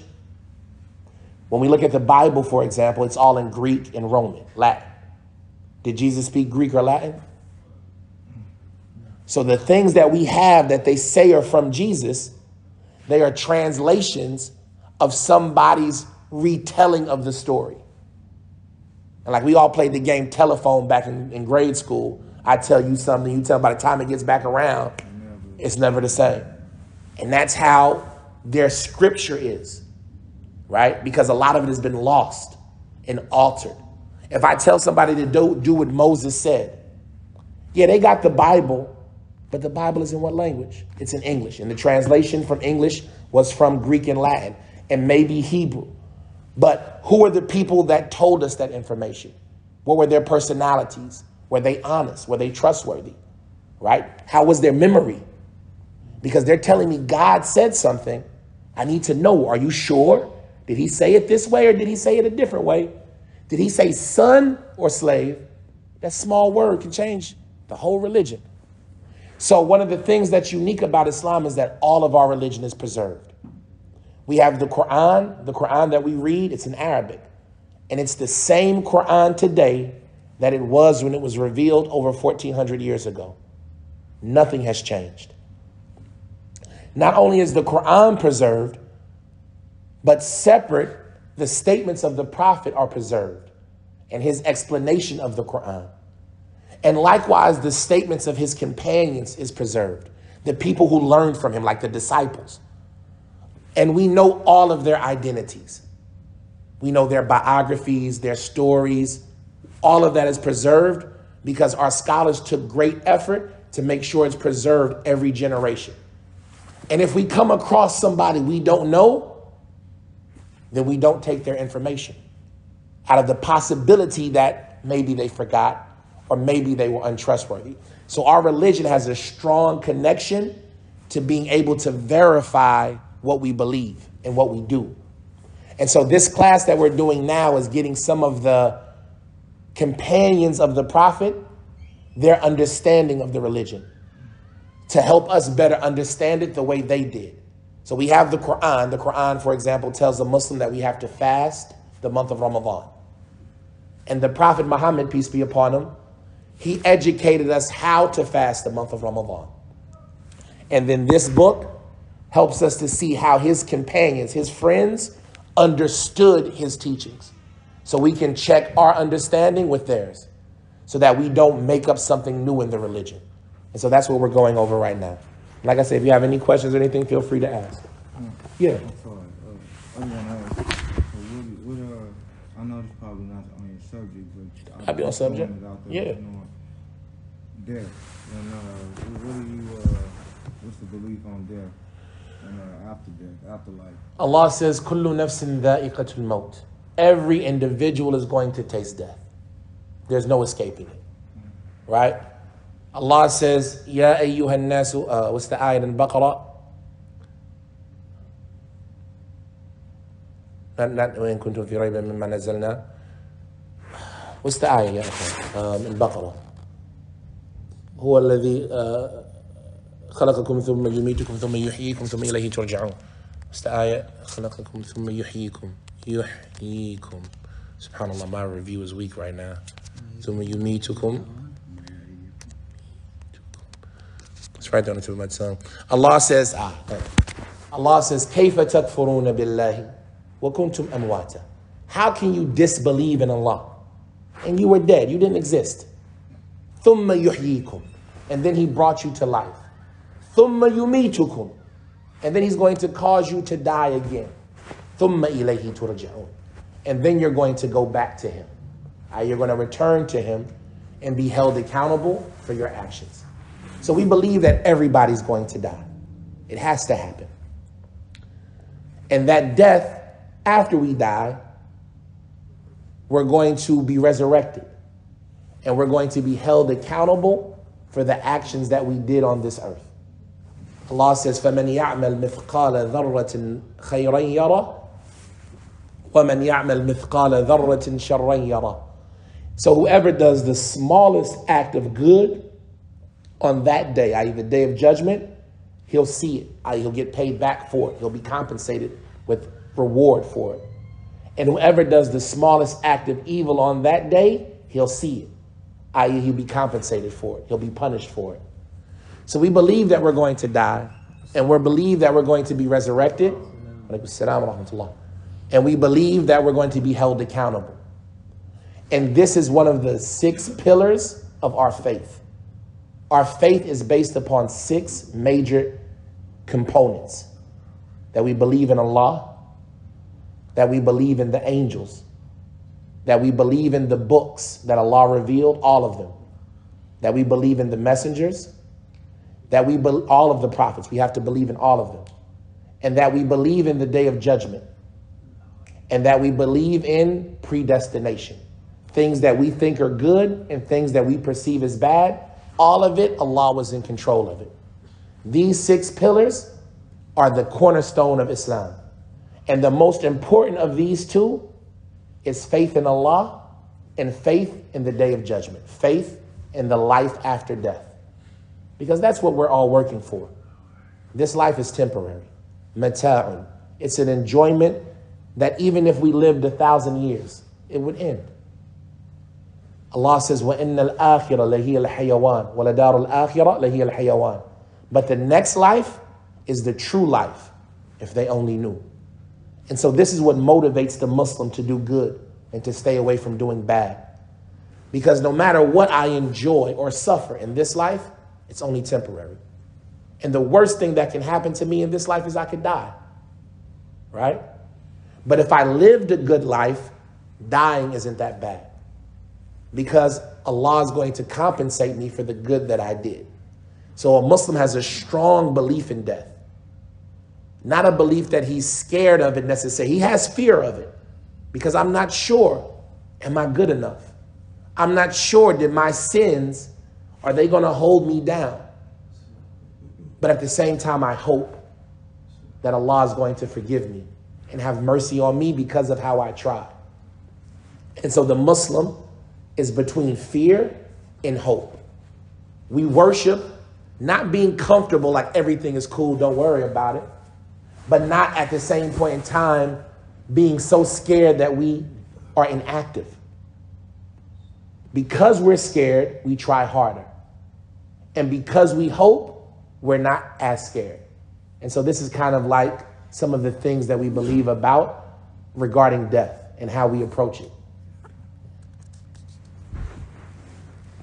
Going back to the book of fasting. So the author, he said that the Prophet ﷺ, we mentioned the hadith that the Prophet ﷺ, he said when it was the middle of the month of Sha'ban, then stop fasting. We said this is because the Salaf, they wouldn't let you connect Ramadan to another month. You should separate between the fasting of Ramadan and every other month. It shouldn't be connected. It should be fast Ramadan, and before it and after it, you shouldn't fast directly. The next statement, he says, قال أخبرنا. No, we did that. نعم. He says, قال أخبرنا ابن جريج. No, we did that too. يتمه. Now, we said that Ibn Jurayj, he said that Ata said about a man who was traveling, if he enters the city. The person was traveling. We know that the traveler can break his fast. So if the traveler has the intention of not fasting, but then he enters the city, but he hasn't eaten anything yet, what does he have to do? Ata, he said, he cannot fast the rest of the day, and that's good enough. He doesn't have to make it up. He can, as long as he hasn't eaten yet, when he gets to the city, he can make his intention to fast from that moment, and he doesn't have to make it up. And this is that same point that we were making, which is the obligation or the intention starts with the obligation. As long as you haven't eaten or drinking or had intercourse before the obligation, then you can fast from that moment, and it counts towards that day of Ramadan. He says, أنا بن جريج قال قلت لعمر بن دينار أليس يقال للذي يصيب أهله في رمضان ليتم ذلك اليوم ثم لا يقضي وكذلك الذي يصيب أهله في الحج قال بلى. This narration is about the person, if you guys remember in the narration of Umar ibn Abdul Aziz, he said, if you had eaten before you knew it was Ramadan, and then you found out it was Ramadan, you have to fast the rest of the day. Somebody might say, well, why do you have to fast the rest of the day? Right? You've already eaten and it was halal to eat, and you have to make that day up. Why do you have to fast the rest of the day? Fadlan. I have tamar and water. Is it time? Oh, it's only 2 minutes. You know what? We'll stop now because it's almost time for iftar. So we'll stop now. We only got 2 minutes, inshallah. We'll pick back up next week, inshallah. Subhanakallahumma wa bihamdika ashhadu an la ilaha illa anta astaghfiruka wa atubu ilayk.